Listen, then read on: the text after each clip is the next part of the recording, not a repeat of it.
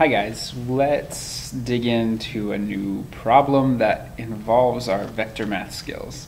Like I said, the vector math we've been doing in class is only good if it provides us with an easier way to solve new problems. So this is going to be your very first look at what we're going to call a two-dimensional motion problem. And so it involves a lot of the skills that we used and developed in our vector math section.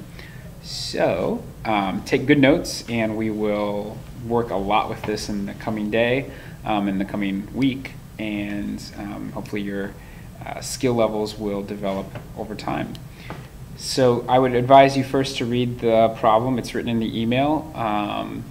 It deals with, as I've drawn a sketch of the scenario on the board, it deals with a bird that is up in a branch on a tree, sees a fish down in the water below. Here's my fish.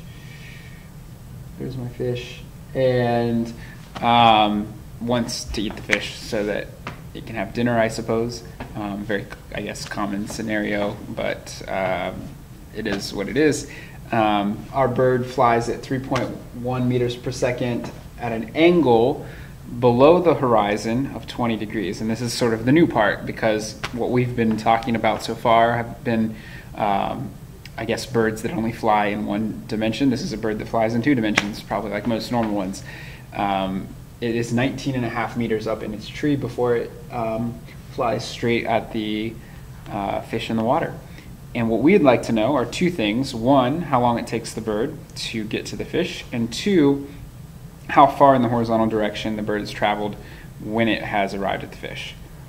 So let's dive into this a little bit and start to understand how two-dimensional motion actually works. What you can see in the setup to the problem is that the bird is going to move in this diagonal direction so that it eventually comes and meets the fish at this point. If you thought about it this way, this is sort of a breakdown of how we can also view the motion.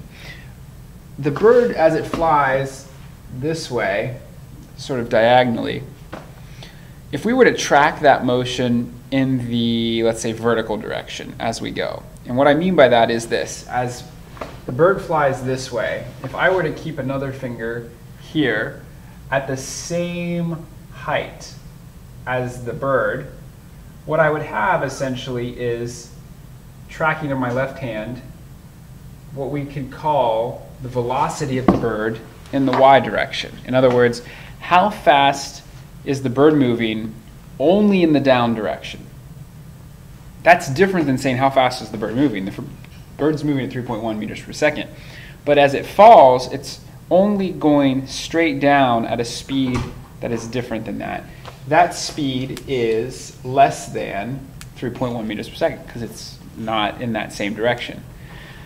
There's also a speed of this object as it moves horizontally across the front of the horizontal piece here towards the fish, and that direction is another one we can break down. If I were to track that across my finger can move where the bird is, and then my right hand represents the motion in the horizontal direction. Hi, Mr. Gasser. Thanks for letting me use your room. So let's start to break this down and see how you actually solve. The velocity of the bird in this 20 degrees angle can be broken down in the following way. Let's call this that original velocity vector. This is the 20 degrees from the horizontal. And what I'm going to do is I'm going to make the components of the velocity vector in the x and y directions. So I'm going to draw those like this. Here's the v sub x component.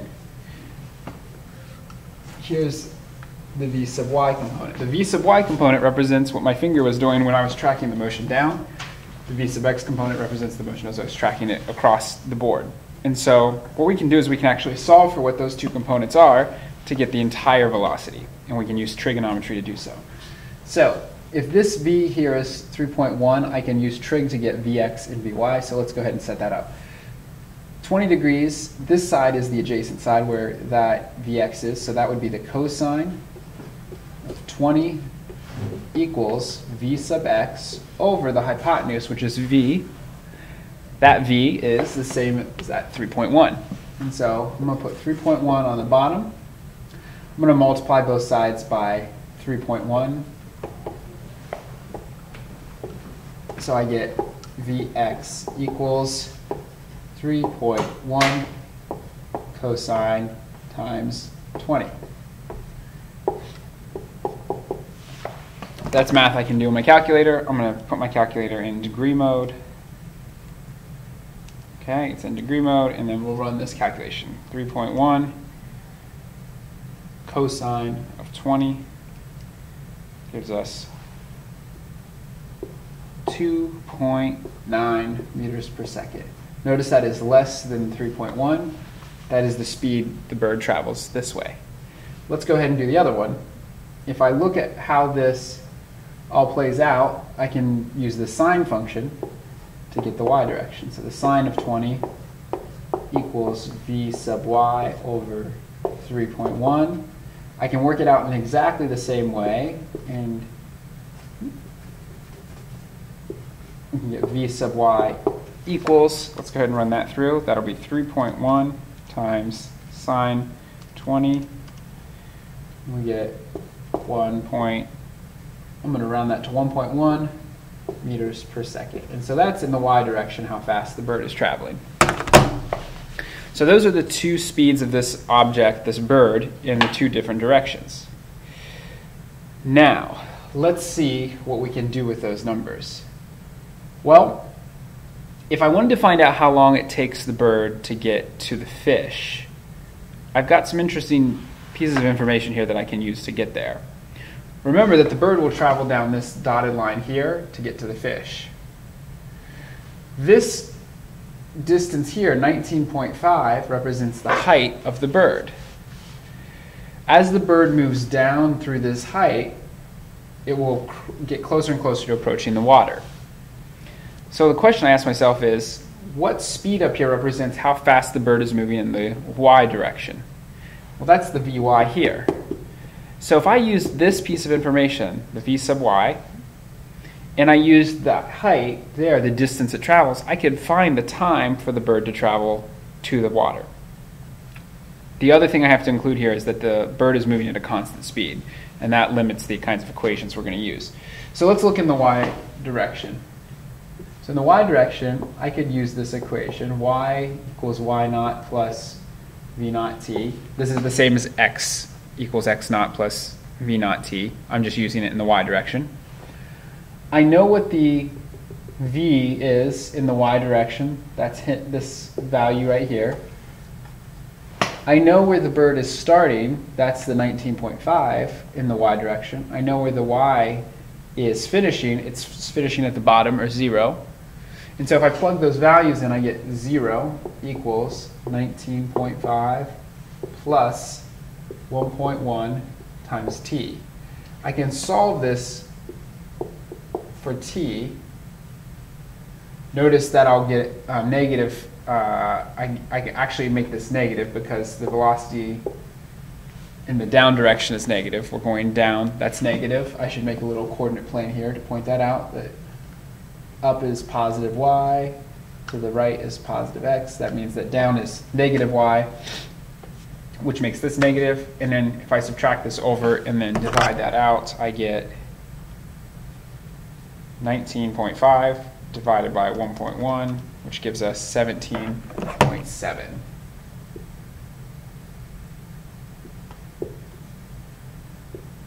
So that's how many seconds it takes the bird in the y direction to get to the bottom of where the top of the water is. Now let's ask the question, how far does the bird travel this way? Remember, that's the same time it took the bird to get here. This time represents both how long it takes to get to the water, but also how long it takes to travel this way. And so let's go ahead and use that information in the x direction. So x direction, we'll use the x equation for constant velocity. And then let's plug in some values. X would be what we want to find. we're starting it off at 0. Here is the 0 point. The velocity in the x direction, Vx, is 2.9 times t, 17.1 seconds. That gives us a distance traveled of 2.9 times 17.1 seconds, or x will equal 49.6 meters. And that's how far the bird travels in the x direction.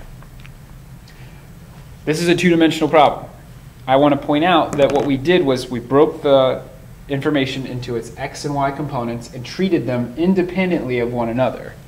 So we solve for information in the y, we can solve for information in the x, and we can treat them separately without impacting the other direction. This is a concept called the independence of motion, which says that any directions that are perpendicular to each other are separate directions. In other words, they do not interfere with one another as we go about solving for information in the other directions. We'll talk more about this in class tomorrow. All I'd like you to make sure you know well is how we got to this solution in this video, and prepare any questions you have for class tomorrow. We'll start to dive into this in many cases like it. All right, see you then.